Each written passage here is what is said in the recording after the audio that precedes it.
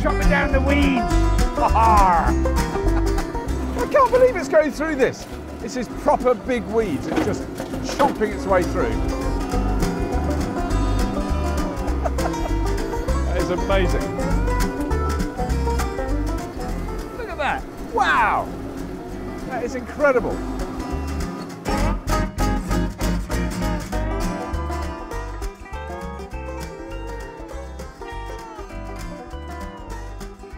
So this is the Farmtrac 25G. It is the first commercially available purely electric tractor available in the UK.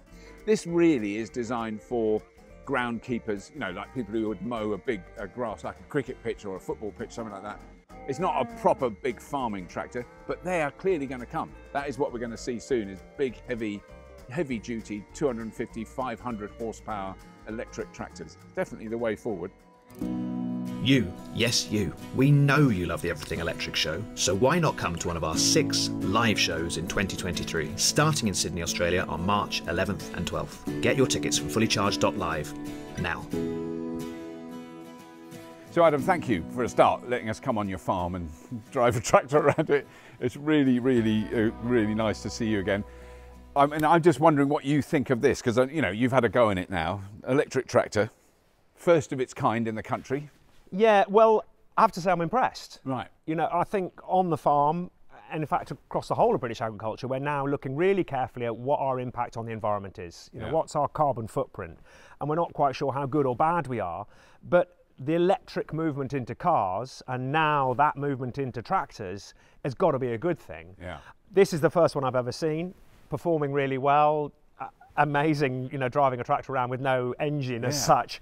But of course it's tiny. What we need is scale. Our tractors are 250 horsepower, pulling great big cultivators and drills and ploughs. And so if we can scale this up for the right cost, then we're on to a winner. Yeah, because that's, I mean, I think that's the thing, is all the sort of challenges and complexities of having an electric car, if you live on a, you know, street where you can't plug it in, all those things, big problems.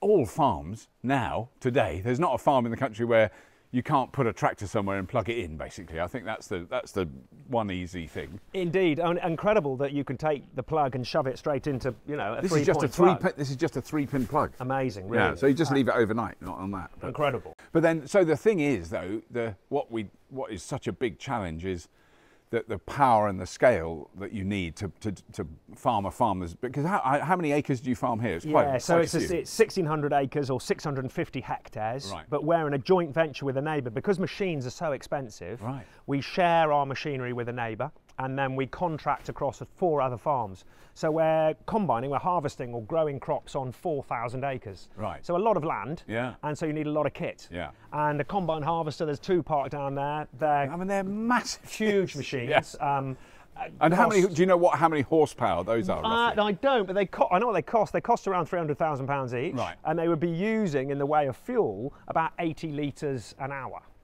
So wow. You know, a lot of fuel. A tractor like that one over there would be using, when it's at work, 60 litres an hour, so a litre a minute. Yes, that's quite a lot. We're using red diesel, which has, you know, there's a tax subsidy on that. Right. So red diesel will cost. So it's cheaper than you'd buy it in a filling station. Yeah. Yeah, and that costs somewhere in the region of 45–50p a litre. Oh, but that's what it costs you. Oh my goodness, so that's still a fair chunk. Yeah, absolutely. I mean, it's not like it's like 2p a litre. No. Right. So, you know, you're really... It's a big expenditure over a year. It's going to be a lot. Indeed, of course. But yes, if you could change the engine into a motor that's run by batteries, I can't imagine it's that complicated. No. It's about getting it at the right cost. At the right cost. I think it is the cost and the size. Because that was the thing, that it was that, you know, the batteries in this has got a 21 kilowatt-hour battery, which in 2010 would have cost many thousands of pounds. It now costs a couple of £1,000. So that's, you know, and then you compare that with a diesel engine the same size. They make so many of them that they are cheaper still. But it's just as production ramps up, I think the cost of because this is almost twice as much as the diesel equivalent same size tractor. So it's still an expensive item. So it's got a roughly 21 kilowatt-hour battery.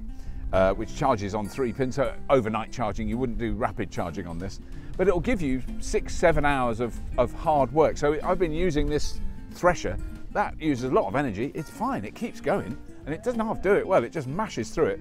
All the other controls are very similar to any tractor, so it's got all the levers that are on either side here are to control the power take-off out the back, which drives all the machinery that you might strap on it. It can tow big trailers. It's only about 21, 22 horsepower. It's not a big, powerful tractor, you know, the massive ones. But this is really the first iteration of this. As always, sadly and annoyingly, it costs a lot more than the diesel equivalent. So there's a diesel-sized tractor of roughly the same size as this, and that is probably £8,000 cheaper than this one, which is still frustrating. So this is their first iteration of this battery, of this tractor. But what it's proven today, beyond all shadow of a doubt, it's not just me saying this, Adam, proper farmer, drives tractors all the time, he absolutely loves this thing. It's so much quieter than a diesel tractor. They are, by definition, kind of big, noisy industrial machines. They're not kind of domestic machines. I mean, I'll turn it on now. Now it's on. There you go. Oh, it's deafening. It's deafening. Now, it does have a steering pump. So that's the pump that drives the power steering. So, and I put it into drive now. It's in drive now, and if I go like that, it starts to move. It's as easy as that. You know, it is very, very easy to use. The annoying thing I found is when you're in reverse, it's got the proper industrial reverse noise. It's kind of annoying.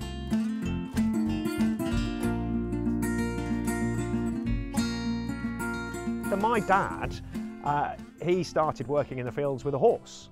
Wow. You know, pulling a cultivator or a plough. And now... Yeah, but he loved horses, He did love horses. But then we moved to the combustion engine, you know, then we moved to the tractor, then we've moved to this incredible precision farming with, you know, electronics on board. But then if we can move to this with batteries and then onto automated tractors completely, well, for someone like my dad to have been able to understand that, he's sadly dead and gone, but for him to understand that that's where you'd get to. Must be extraordinary. Yeah, absolutely extraordinary, because it is. I mean, it is mind-boggling. But also, because every time I talk about or you know, fully autonomous cars or vans or delivery, you know, they're on public roads with human beings and puppies and children running. You know, really complicated. But you put something in a field, you know, you can be pretty, and obviously it would need sensors in case there were some ramblers walking across the field. You don't want to run them over, even if you want to shout. You could have a speaker at the front, "Get off my land!" Just very loud. But, you know, it's a much more controlled environment to have an autonomous tractor on a field. It makes so much more sense. Completely is. I mean, you know where the boundaries are, and that'll be mapped on the computer. And as you say, you'll still have sensors all over it. And I think actually the main reason a lot of the time is to have drivers on tractors is because of health and safety. But if you think of the prairie lands of Australia and America, where there aren't any highways or footpaths, and they just get these huge acreages, I think it could happen quite soon. And it's also that, I think the last thing I really want to say is I just stand here, see huge areas of barn roof, which, you know, you could put solar. Well, you have put, because how much solar is on the barn over there? So we've got 50 kilowatts. Right, 50 kilowatts. Yeah, so it's a fair amount. So that's producing, I don't know, about £5,500 worth of electricity every year. And we could use that on the farm. A lot of big farms in the UK now have got anaerobic digesters. So farm waste and muck and manure going into there and producing electricity. Right.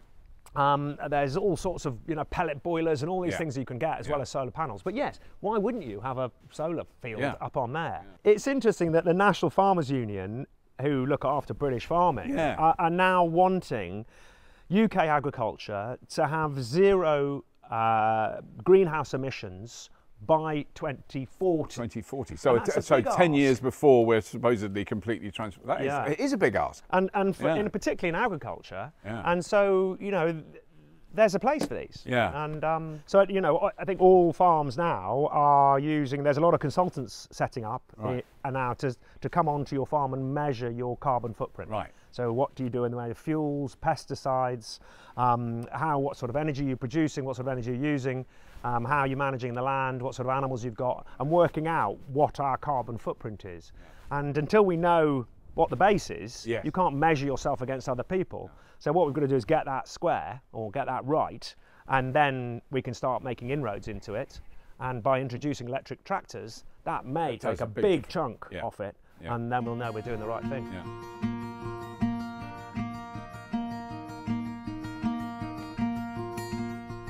So after actually quite a long day tootling around, faffing around in this tractor, it's still got 59% of its battery. I mean, basically you'd be exhausted. I'll tell you what that reminds me of is the JCB electric digger that we tried, which just could run all day. And you sort of think, oh, it's going to run out of battery in the middle of the field. No, it isn't. They say it'll do 7 hours work. And so this has done a lot of threshing, a lot of driving around the farm all day. Much more than you've seen on this show. We've been driving it all day. It is truly amazing. So what we've got to hope is that this sort of thing, it's all these other peripheral areas other than just cars, you know, that these really catch on, that farmers go, because I'm saying this with a very small c, but farmers around the world tend to be quite conservative, tend to be sort of wary of change. You know, they live on a knife edge always, even with this farm with loads of animals and pigs and cattle and big barns. You know, the economics of it are very, very dicey. So they're nervous about changing the technology they use. They've been using diesel for decades. They know it's reliable. They know they can work with it. And so having electric versions of these, you know, is obviously a bit of a challenge, but it makes so much sense. If you can fuel your vehicle on your own farm, either with a wind turbine or with solar panels and with all the technology that's now becoming available, really, really makes sense. So, you know, I think this is fantastic. It's the Farmtrac 225G. 4x4, four-wheel drive. It's very comfy on a lumpy field. You know, if I've managed to drive it that quickly, you know, I've driven tractors a bit in the past, but a long time ago.